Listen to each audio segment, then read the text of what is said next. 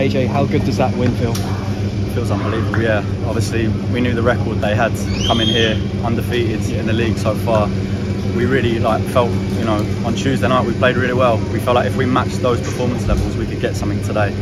And fair play to the lads, because we've been Tuesday, Saturday for 3 weeks now. So many games, and we're down to the bare bones. Like you see Maxi Mullins coming on up front, with 5 minutes to go. But the spirit and the character and the togetherness that we've shown, like with the fans in the corner and the players on the pitch, the staff, the players on the bench, was unbelievable. So yeah, we're buzzing, to be fair, but we can't get too carried away. We're 15 games in, and I feel like we can be pleased with the start we've had. You see, another part of that massive win is a clean sheet as well. It's something that we haven't actually got too often this season. So I think that's actually Geordie's first as well. Is it? Yeah. So that must feel brilliant, doesn't it? No, to be fair, Geordie's been very good, and obviously got suspended. Jack come in, and we got one away at Files. But to get him a clean sheet, it feels like it's been a long time coming, and we need to do that more. We're not the biggest side, but I think we've been defending our box better of recent last sort of 5-6 games.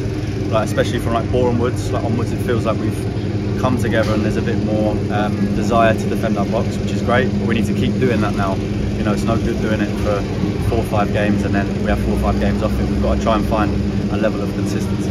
You mentioned there, the really tough run we've had on the legs. Obviously, as a player, is it the momentum that sometimes gets you through it, or just the stuff, the light at the end of the tunnel of it?